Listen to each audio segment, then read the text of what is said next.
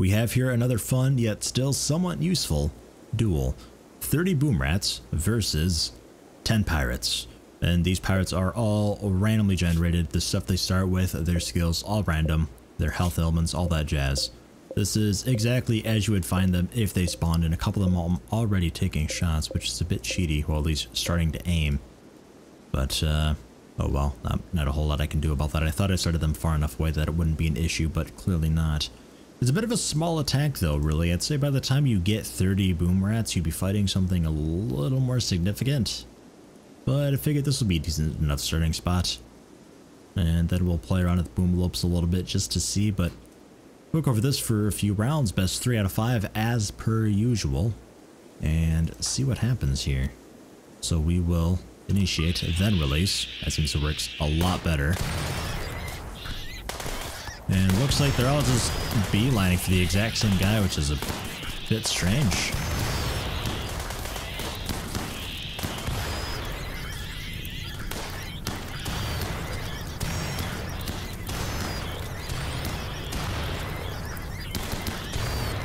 Not looking very good for the Boomrats.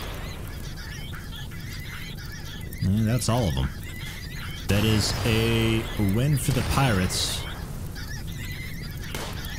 Unless one of them like burns up and they decide to retreat for some reason, but it looks like that's us. Round 1 for the pirates. Round 2, hopefully this is a little more interesting. It's a bit of a shame. There we go. It's a much better spread. I'm gonna say it's a bit of a shame last time they all just beelined as one line toward the same guy. This is looking a little more promising though.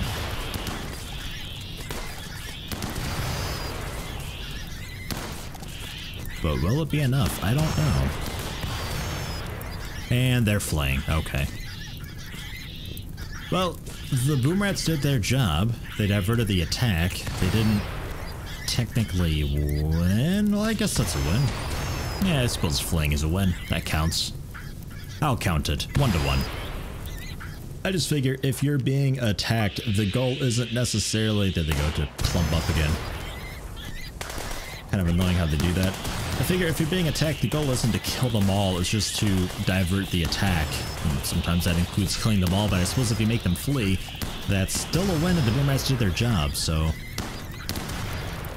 I'll allow it. The Boomrats setting each other on fire because they clump together is becoming a significant issue. But they did enough damage. They are flaying and we have 4 Boomrats left over. I guess really the question here is, are Boomrats practical as a weapon? Can you actually get enough of them to forge sort of an army? Wow, they've missed all of their shots. This is going to go horribly for the pirates.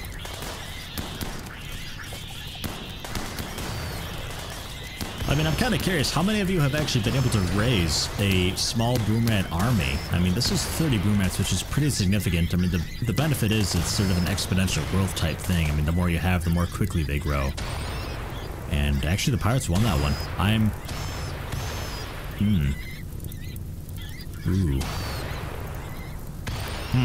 don't know who won that. I'd like to say the pirates won, but... I mean, the pirates started retreating just after they had won, so technically the attack was still diverted. Your colony would still be safe. I'll call it a tie. We'll call it a tie. How about a tie? Tie sounds good. It just seems that, in my opinion, I usually only ever have like 6 to 7 or something that I could actually use as an army, and by the time I'd have this many, we'd have so much wealth we'd be going up against something pretty terrifying. Not just 10 guys with basic weapons. But, oh man, a lot of deaths just then. Oofed. But, I don't know. Maybe someone out there's done it. Is this another decisive win? Let a few seconds pass. Yeah, okay. Yeah, that is a win for the pirates. So it is 2-2? I think it's 2-2, last one being a tie. I think this is the last round, but honestly, I lost count a little bit. Why are they going for Pete? I don't get that. Their pathfinding is very strange. The way they just clump together, I mean, as soon as one of the guys in the giant clump gets hit like that, I mean, right now it's the pirates' time to shine.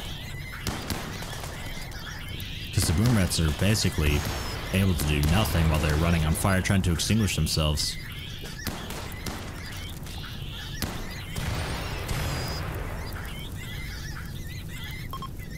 And fling. Oh, God. I mean, I guess that's another tie. I mean, that's again a situation where they retreated just a couple seconds after killing all the Boomrats, so, I mean, your colony is still safe. No issue there.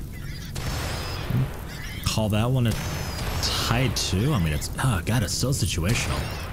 I can't quite see a colony legitimately having enough Boomrats to make it a decisive victory every time, so I'm not really sure what to take away from this. If nothing else, it's fairly interesting to watch, I hope. I mean, I feel like a lot of these are going to be just something that's kind of fun and interesting to watch, more so than actually informative.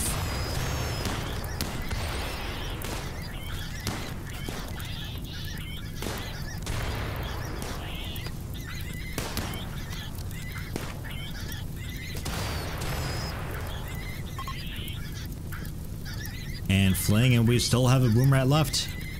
Paris is still up, so that is, I'd say that's a win for the Boomrats. I'd say if you have 30 Boomrats, you can pretty confidently take on 10 pirates in an open field without much of worry.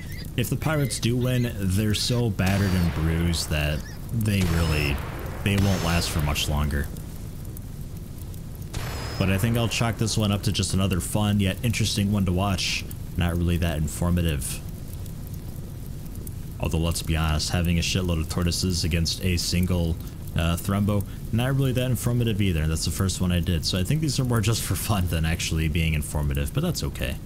As long as you guys are enjoying them, I'll enjoy making them.